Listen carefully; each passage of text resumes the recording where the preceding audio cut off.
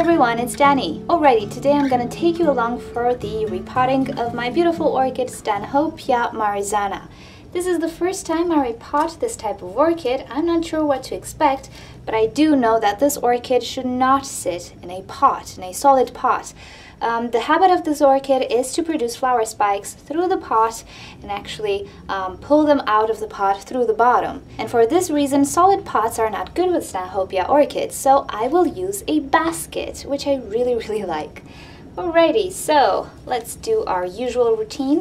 Let us try to remove the orchid from the pot. Alrighty. So I really do not see any flower spikes. I wasn't expecting to find anything, but as you can see, it is potted in sphagnum moss. I do intend to use sphagnum moss as well.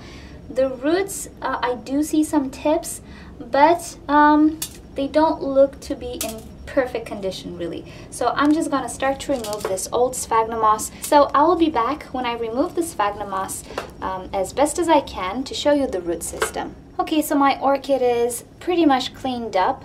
It has quite a decent root system. I do see quite a lot of new growth, which is nice, but the problem with this orchid is that it has a rotting pseudobulb.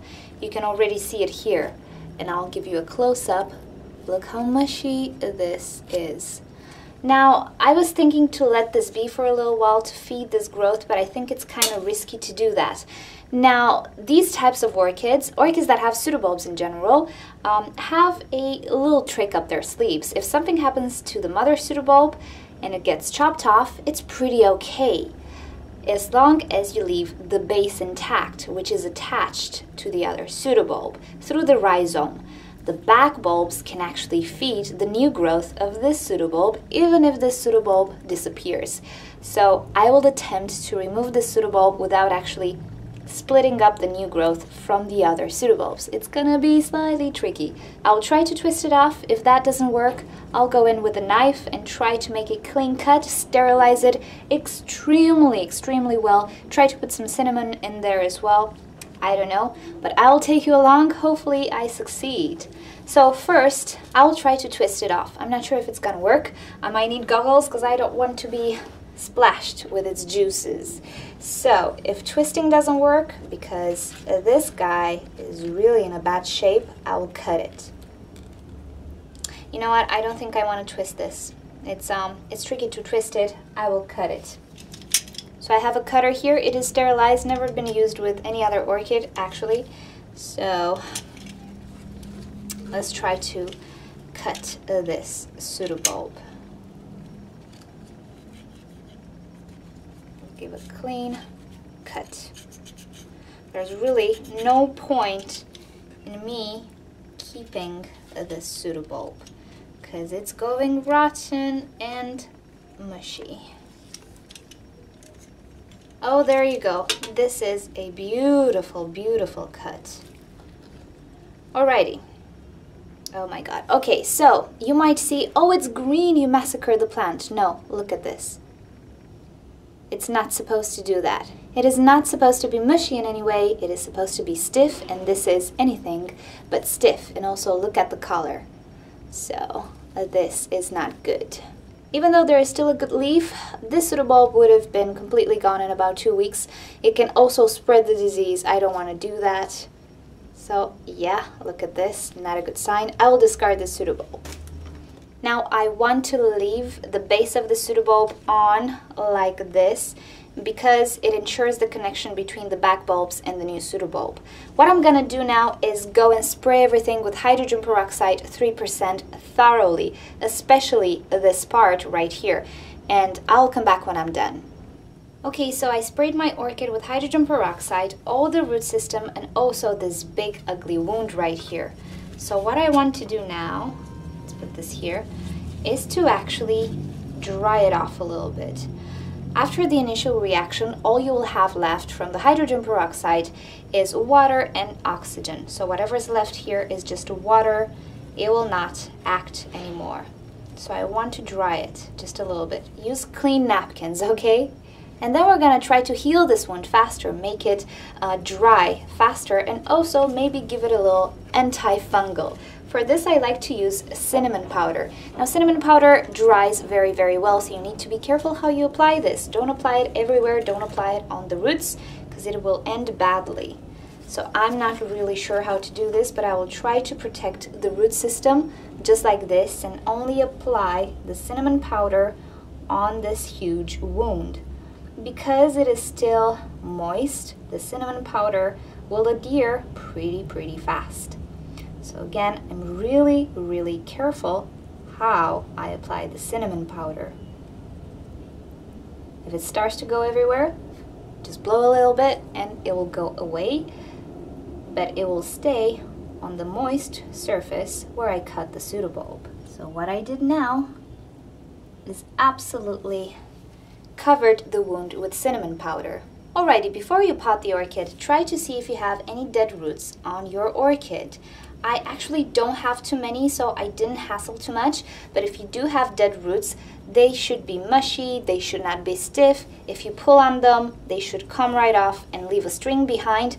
Again, I don't seem to have any dead roots, which is nice for this orchid, but if you have dead roots, remove them with a sterilized scissors, and then you can repot the orchid. So as I was saying, I will use a basket for this orchid, and I will use pure sphagnum moss because this basket is just so airy. If I would use something else, it will dry out very fast, and this orchid kind of likes to stay moist. So for this reason, I will use pure sphagnum moss. So I placed a layer of sphagnum moss on the bottom of my basket. I am working with dry sphagnum moss. At this point, I don't want to water this area anymore. I will try to keep it dry so it calluses faster. And for this reason, I will show you how I intend to water this orchid.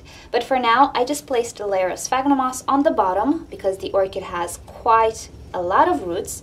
I'll try to make a sort of a ball right in the roots.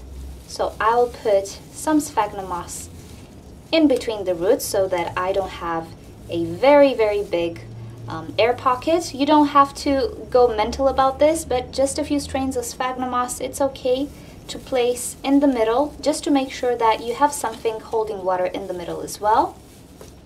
Not too much. And now I'm gonna arrange this orchid in this basket. So the pattern of growth of my orchid is in this direction. It might try to put some new growths from the other pseudobulbs as well. This is a sort of a last resort if something happens to this growth, but I'm not sure what's gonna happen. So I'll try to center it somehow.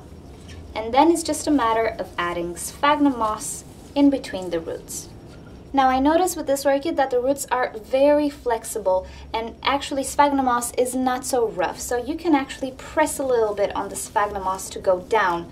I really don't think I'm snapping the roots. As I said, they're pretty flexible. So I'll try to make the sphagnum moss go down by pressing gently on it. Don't have to be rough, but you can actually press gently. I've actually encountered orchids with far less flexible roots, and that was a hassle, but this one is a joy to pot. Okay, so let's say you have some air pockets down below here. The thing you can do is get a tweezers, get your strain of sphagnum moss, and actually try to pull it or push it in through the eyes of the basket. And this way, you don't really have to press on the top and damage the roots. Whatever sounds you hear is the sphagnum moss. This is dry sphagnum moss, and this is how it sounds like. It's not the roots being snapped. Okay, so my orchid is done. I've placed all the sphagnum moss that I could, and because I used dry sphagnum moss, the area remained dry. Even if a few strains of sphagnum moss touched this area, the cinnamon stayed in place and I didn't overwet the area more than I should have. Now, for this reason, because this orchid has this really ugly wound here, the way I'm gonna water it is gonna be slightly different. Now I'm gonna get myself a bowl with water and I'm gonna place this basket inside this water just like this, and I'm gonna leave it here for a few minutes to let the sphagnum moss soak in water. I'm not sure how fast it will go, but most probably you can already see it. The sphagnum moss is so water absorbent that even if you have water on the bottom, the sphagnum moss will absorb it and direct it to the top as well. So like this, I will not overwet the area that I just sterilized. I'll water the orchid, but overall it will be safer, and I will let this heal up. So I would do this for about 2 weeks or so just to make sure the area is completely dried off. Of course, you can take a look at it and judge for yourself if the area is completely sealed and completely dry before I actually start watering otherwise. So alrighty, this was the repotting of the Stanhopea. Hopefully you found it useful. We dealt with a rotting pseudobulb as well, so if you have trouble, this is how I would go about it actually. I think this is the safest method that I can find. So I'll keep you up to date with the evolution of this orchid. If you'd like to see more videos from me, don't forget to subscribe.